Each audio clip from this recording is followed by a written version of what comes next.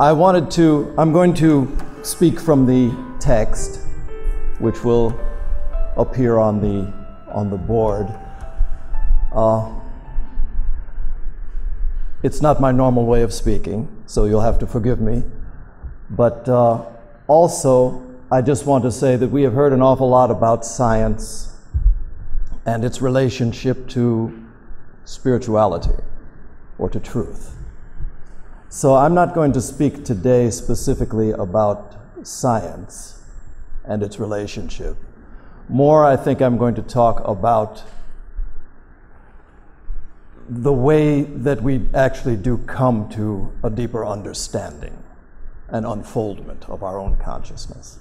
And so that is why I'll be speaking about the mind which is illumined, the illuminated mind. So, the premise that I'll begin from is the idea that we have, in fact, descended. We have become involved in matter. And now we find ourselves at a point where something in this involutionary process is changing. I'm going to try to focus on where we find ourselves now, and then begin from that point of this arc of involution and evolution. So what does that mean, and how do we respond to this particular place where we find ourselves now?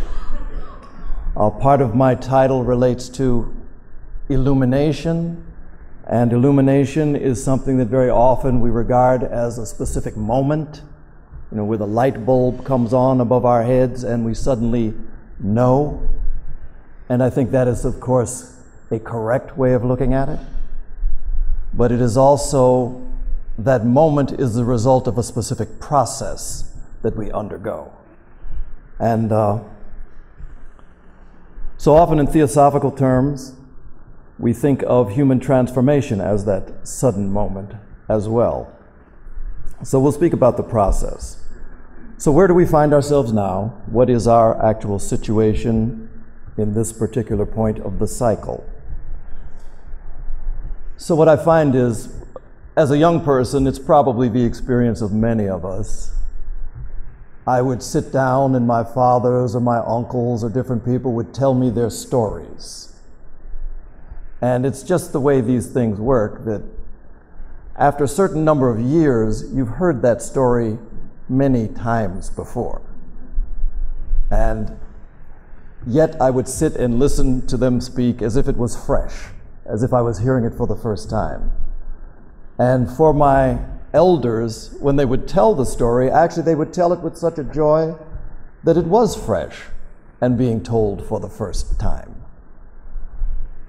What I find with myself, as my relationship to this sort of thinking involved in theosophy has evolved, more and more I find myself becoming more like my parents and uncles, in the sense that there are certain stories, there's certain ways of thinking that have become primary to me. And I find myself coming back to those things again and again. So in many ways, I think I'm becoming my father at this point, which is a good thing in my case.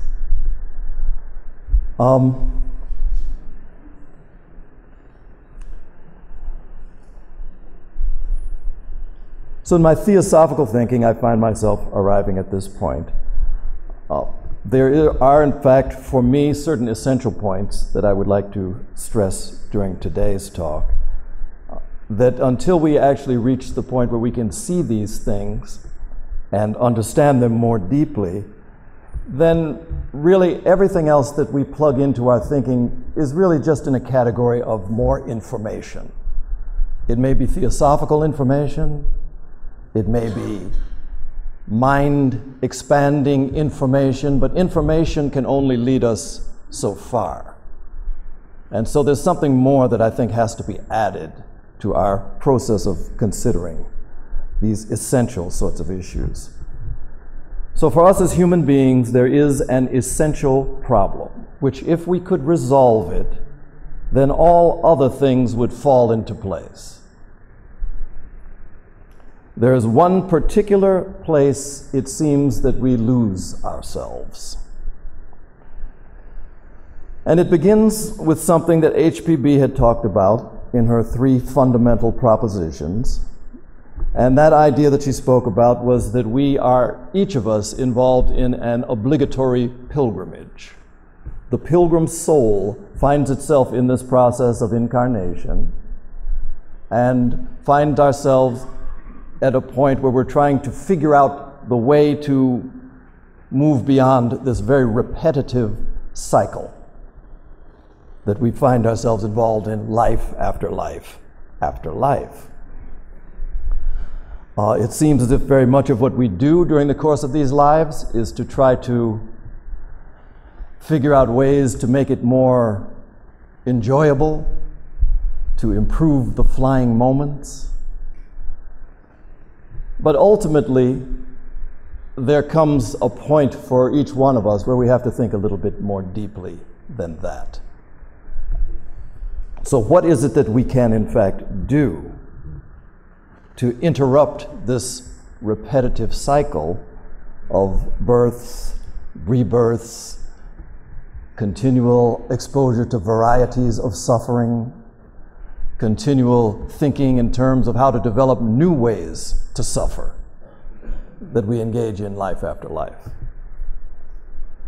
So, just to describe how I see the process begins for us when the soul first comes into a body, when we become incarnate.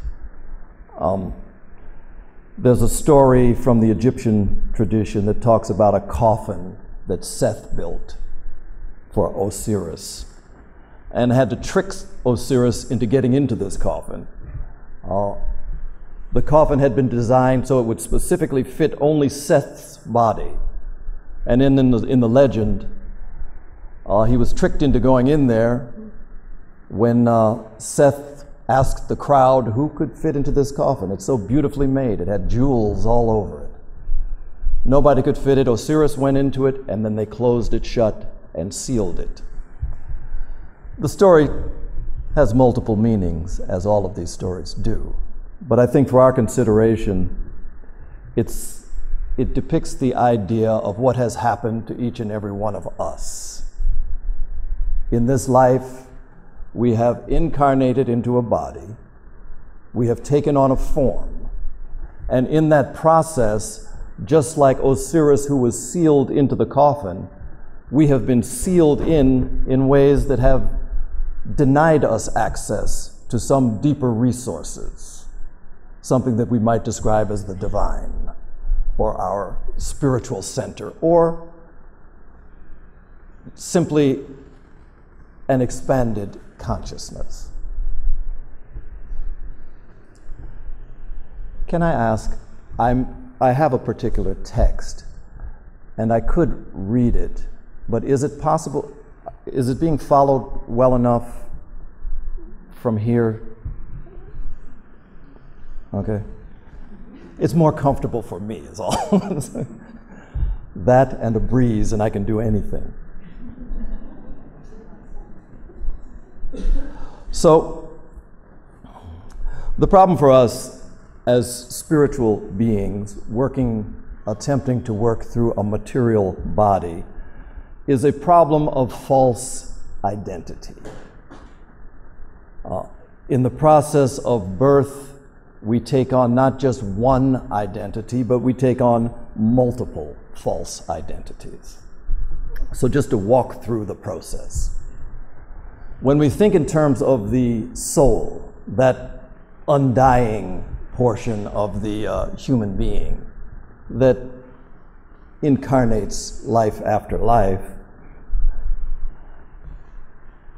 whether it's your soul, my soul, it's something that is completely free of the attributes that we find becoming assigned to it with each birth.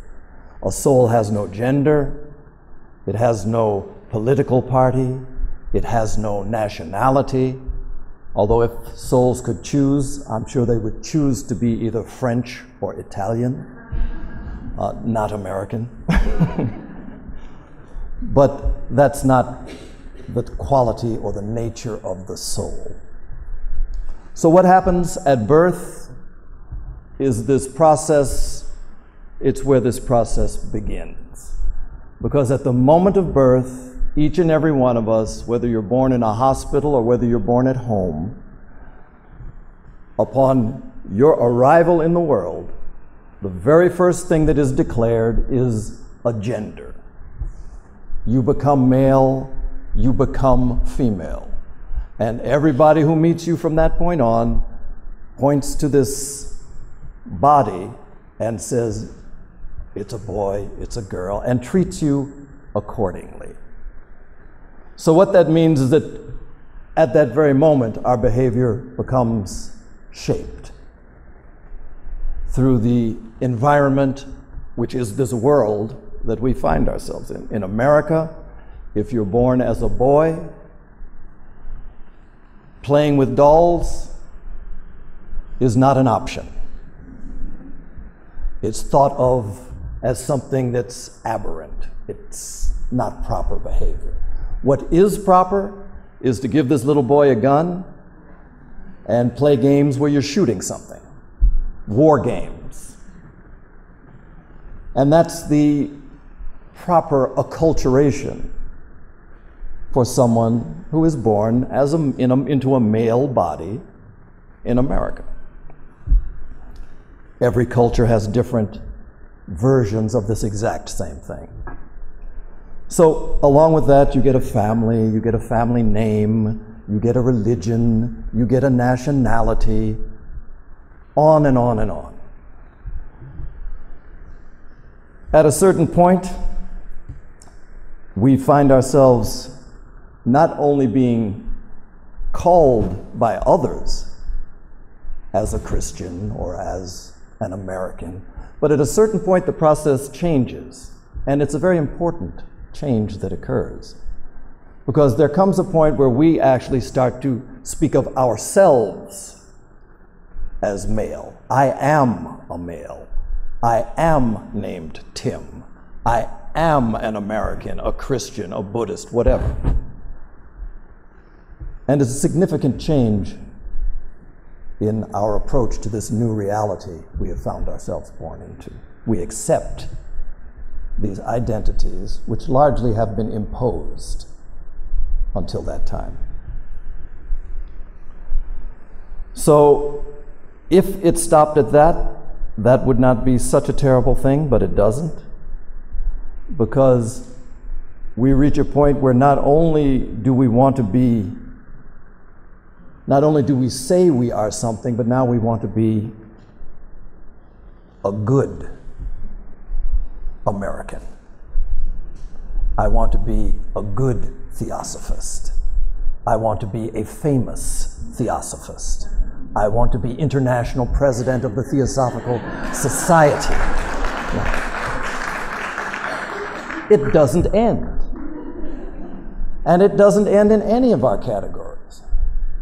So this self that is initially imposed, then accepted, then seeks to expand itself. And it's a process that goes on in every single one of us around the world.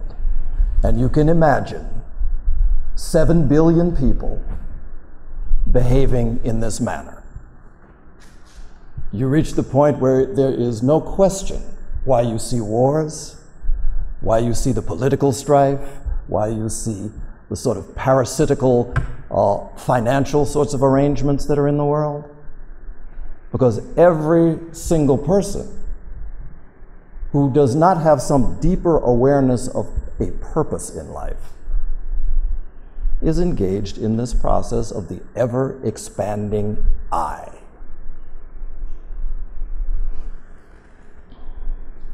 So, incarnation has its consequences.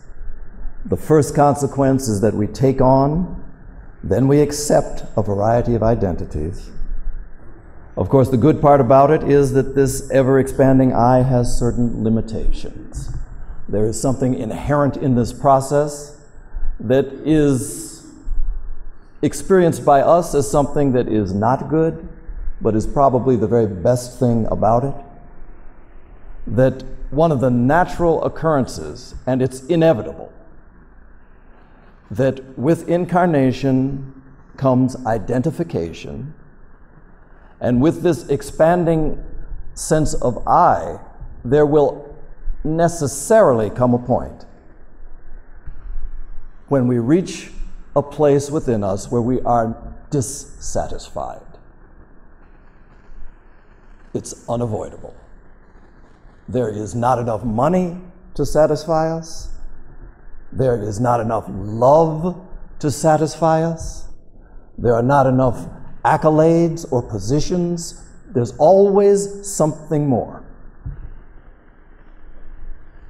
And thus comes a certain dissatisfaction, which, once we consider it, we start to find that it applies to everything about this system that has been described as samsara, this wheel of repetitive illusion. And while it's a very uncomfortable thing, personally, it's the best thing that could ever happen to us. Because it's only at that point that we start to look for solutions. It's only at that point that something like theosophy, that something like meditation, that something like an inner spiritual quest for a deeper unfoldment becomes meaningful. And that's the point at which every one of us find ourselves now. A wonderful point.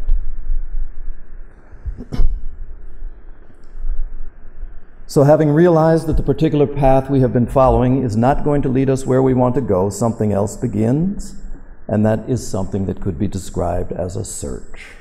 We become seekers for happiness, for truth, for something that we can call by a variety of names.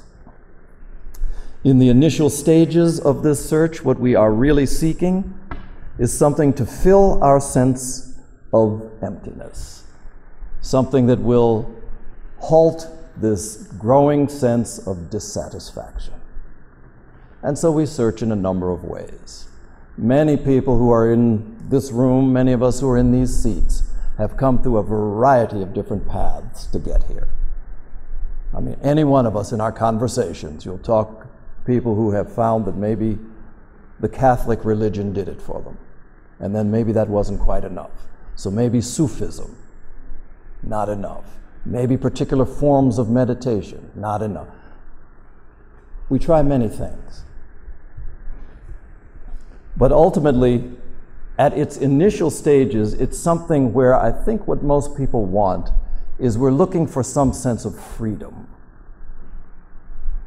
And in our developing stages, what we're looking to be free, the freedom is a freedom from something else, is how this search begins.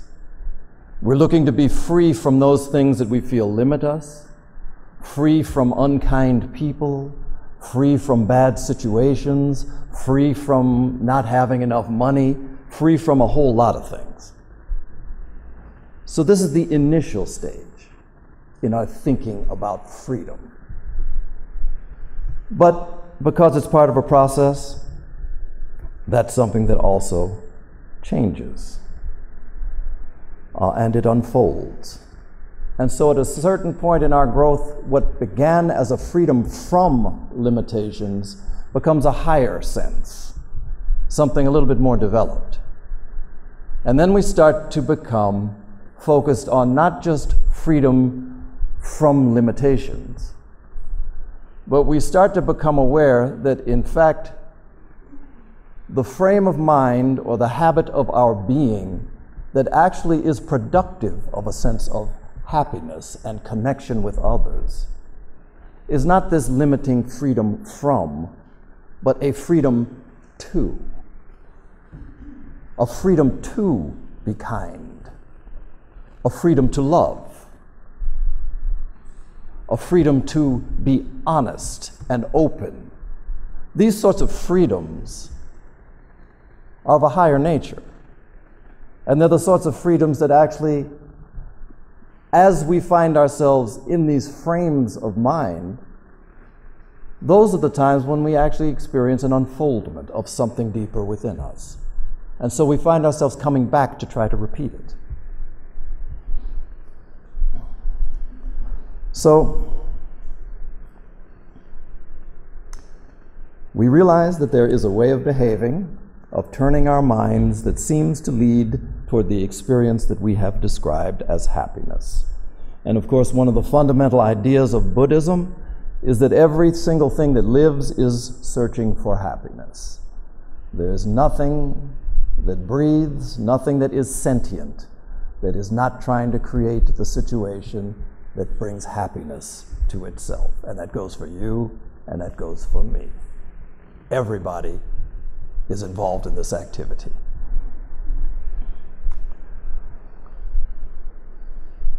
In 2011, when the Dalai Lama visited with us in Chicago, it was a very wonderful occasion for everyone involved, especially so for me, because I had 2 days in which I could hang out with His Holiness. We could do lunch together. So it was a very good time, but it was one of those times where I had an opportunity to actually sit, around in very normal sorts of situations with someone who has this sort of iconic presence worldwide. And so we would sit and we would have lunch, and to tell the truth, I was watching to see how he ate his food. I mean, I have to be honest. The man is said to be an incarnation of Avalokiteshvara. I'm an incarnation of Tim, and here I'm with this. So, what do you do with that? So I was watching, he likes noodles. I can tell you this is a secret. Don't tell anyone. So he likes noodles, and he was eating his noodles, and I was waiting to see if perhaps they jumped off the fork and came to his mouth. But no. He eats noodles like you eat noodles. But one of the things that did happen, I had an opportunity to talk with him about some different subjects. But one of the things that he said was something very simple. But I think, like many of the most profound things that we encounter in life, it's found in the very simple things. In talking about his lifetime of spiritual practice, which he was found at a very early age, so from the time he was like 10 years old onward, he was trained by the very best, highest meditators, highest students in Tibetan Buddhism. And so he has been a practitioner all of his life. And what he said that was so meaningful to me was that one of the results of his practice over all of this long time has been that now he finds that most of the time, he's happy. Not 24/7, not that he's engaged in celestial realms of happiness full time, but that most of the time he's happy. What was so profound to me was that that's a doable goal. Many of us set our sights on the very highest, and I think we should. But at the same time, the experience that seems to foster these deeper states of consciousness is one that's right here with us full time, which is the idea of what in fact brings about that particular balance that we end up describing as happiness.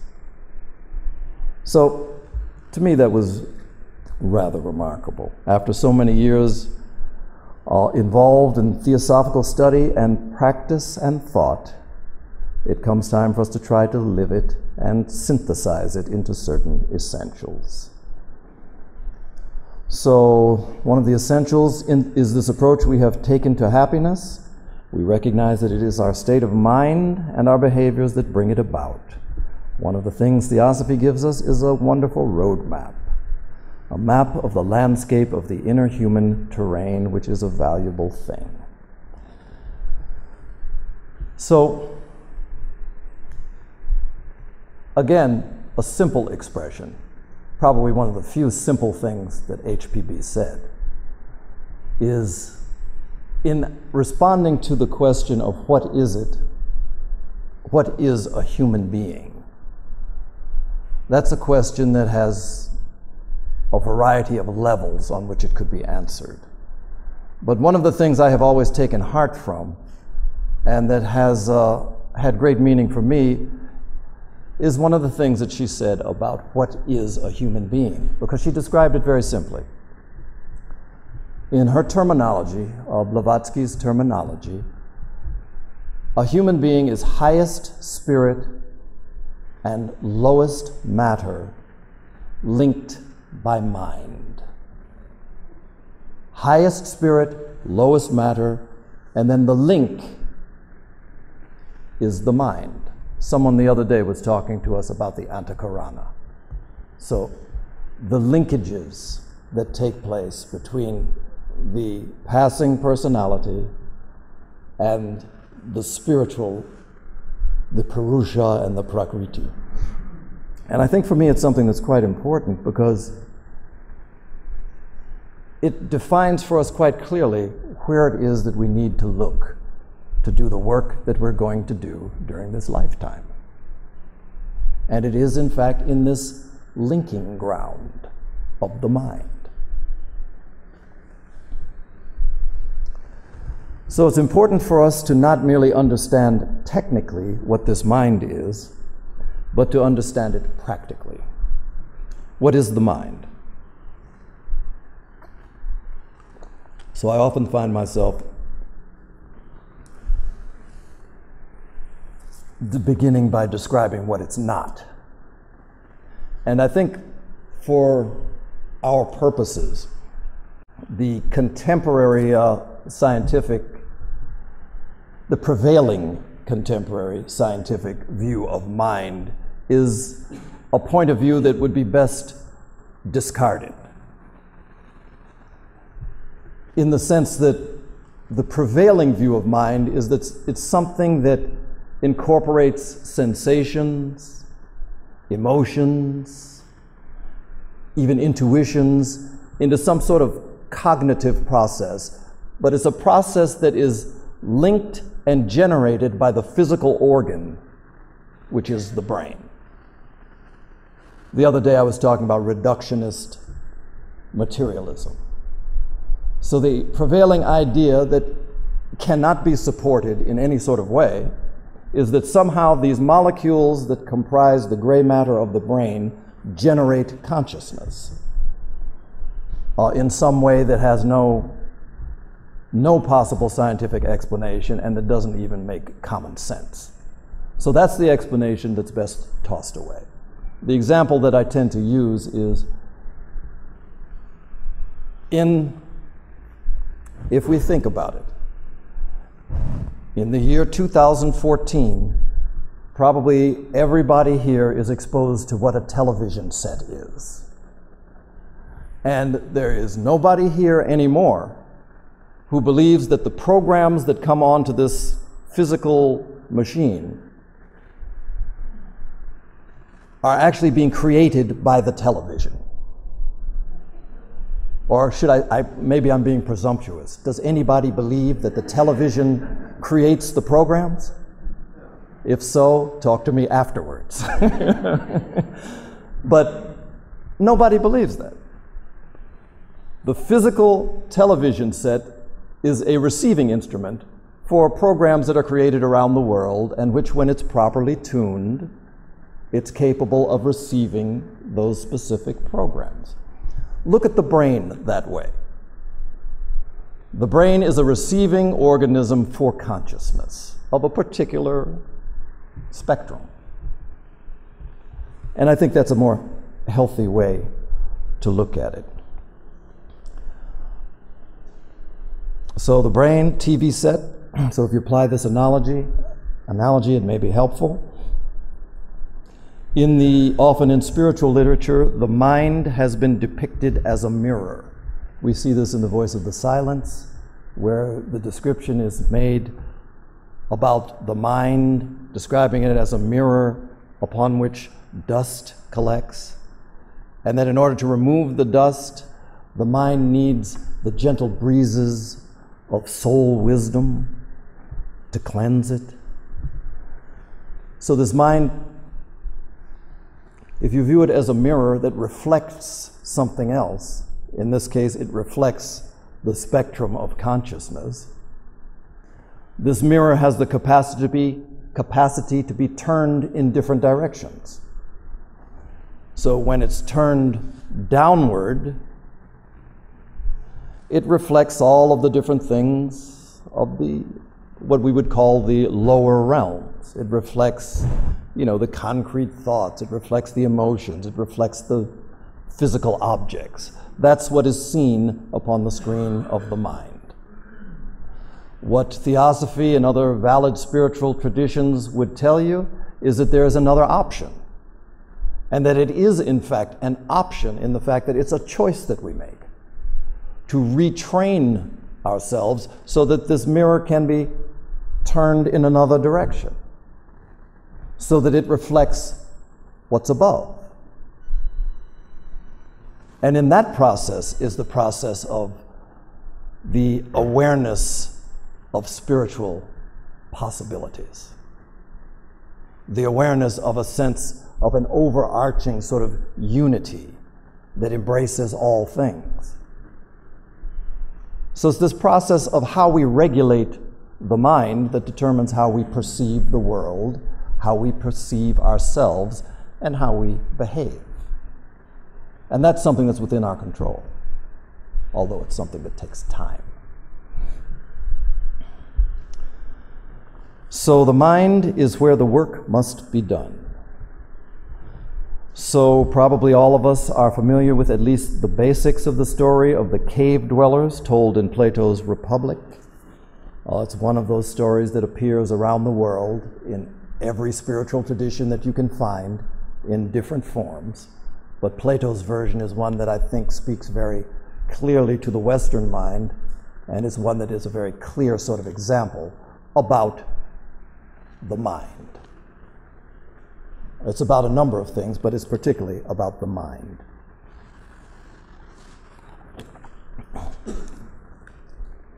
So, in dealing with this mind, we begin to recognize that there is a need to unfold its powers through a hierarchical process. As part of this process, there are people that we think of as teachers who come into our lives to aid us at each of these different levels.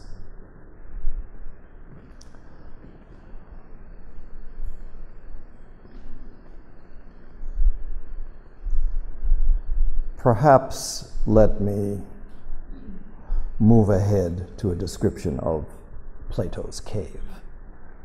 So that would, whoever it is that's operating, I hate to confuse you, but I'm going to start with, let us describe the mind and the unfoldment leading to wisdom in terms that Plato has provided for us. Yep. Probablement que... So the way this story is told, Plato tells the story of people who are deep within the earth in a cave. They are chained in the cave, and they're chained in such a manner that all they can look at is the wall in front of them.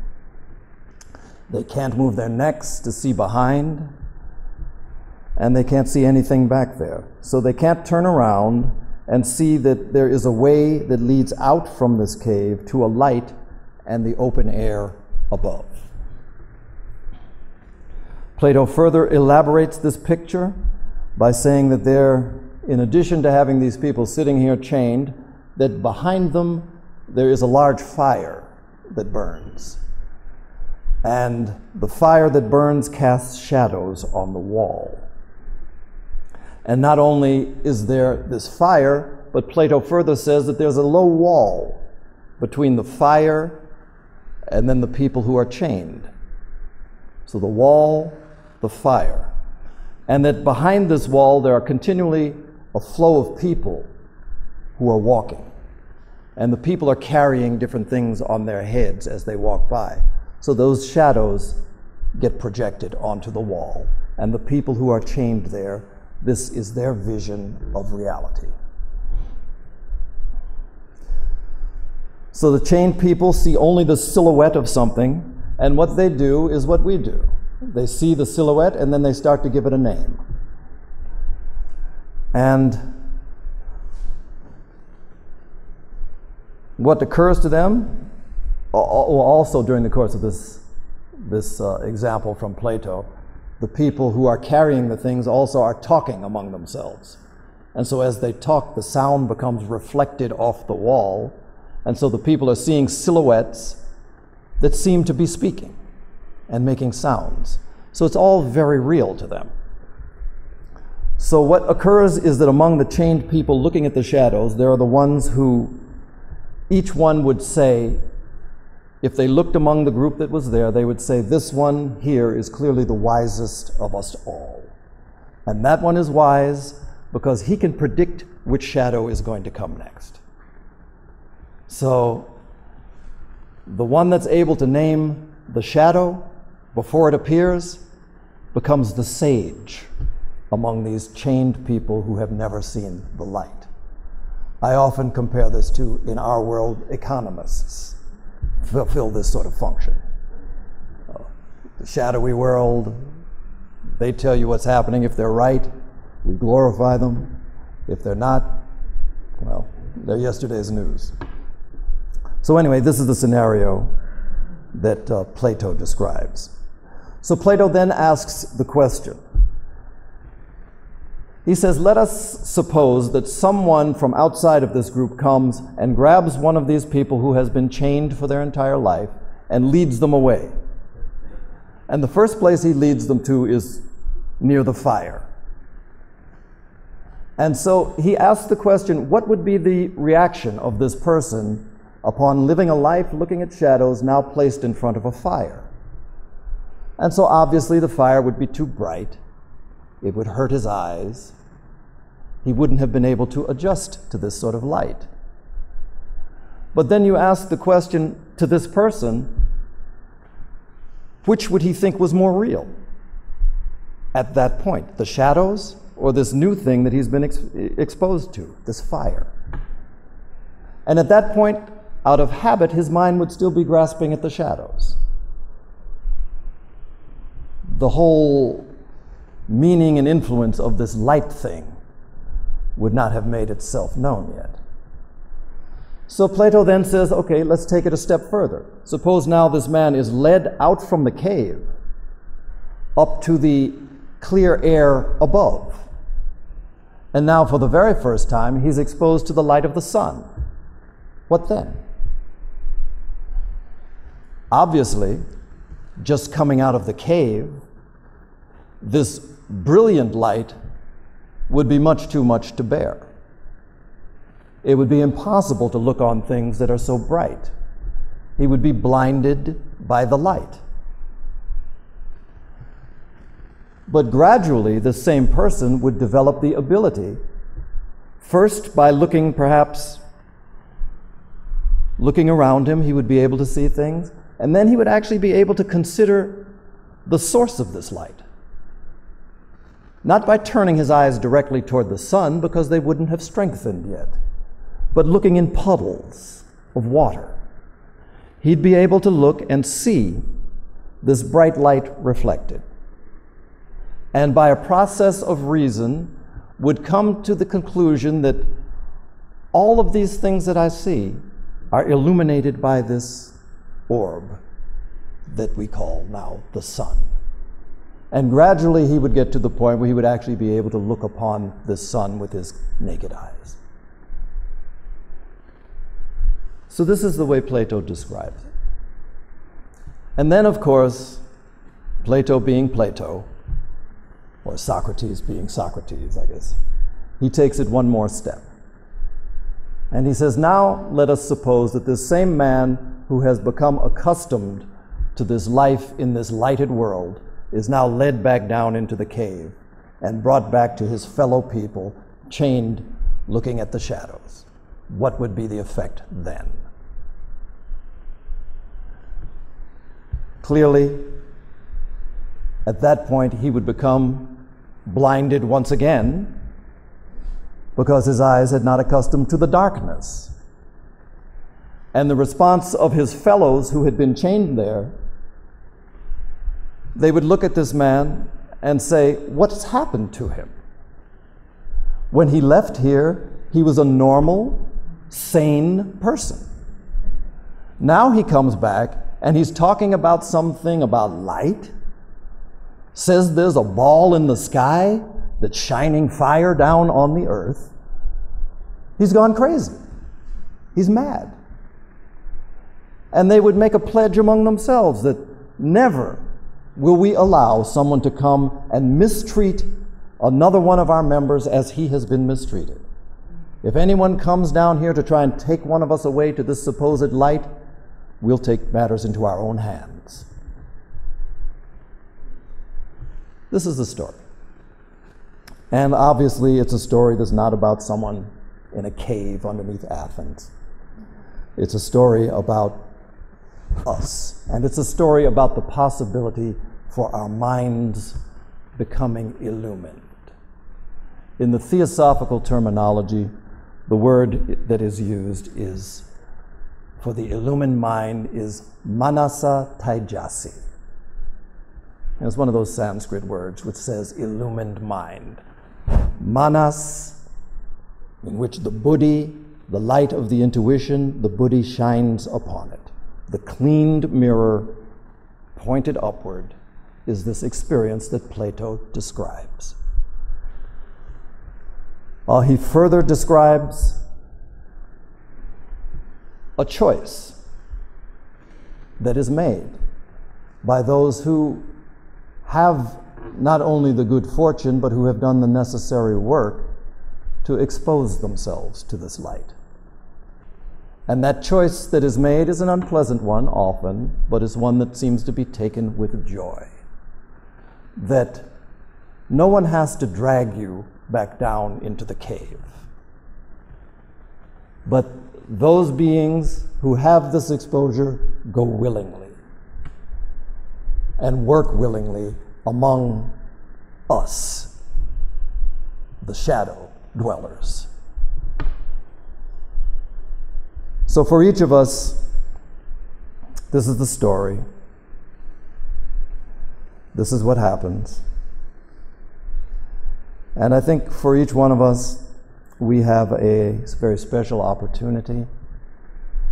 It's an opportunity that recurs in every single moment. None of us is in a position where we need the next piece of new information. Essentially, we all know what we need to know at this point. The problem is in its expression. What we're faced with is not adding a new piece to the puzzle.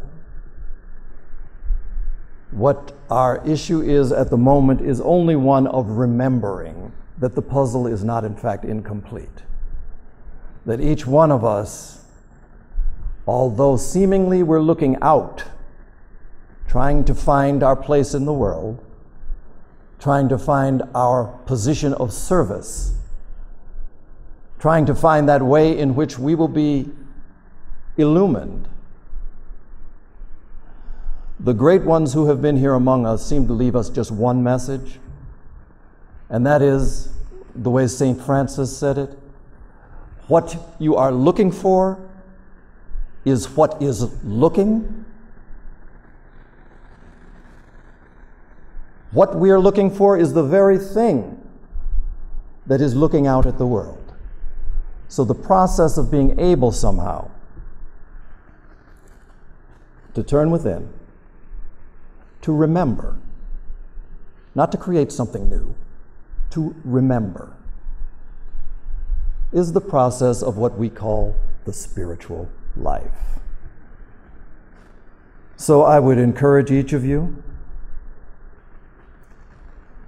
just as I find myself encouraging myself every single day, to commit yourself fully to this process. It is one that has its difficulties and challenges, but is certainly one whose even minimal rewards outweigh any of the various challenges that we feel we have faced. So I do want to apologize if I went too far off the text. I hope you've been able to follow me in general. But if you haven't been able to follow the words, I think you've been able to follow this. So thank you all. Thank you. Thank you.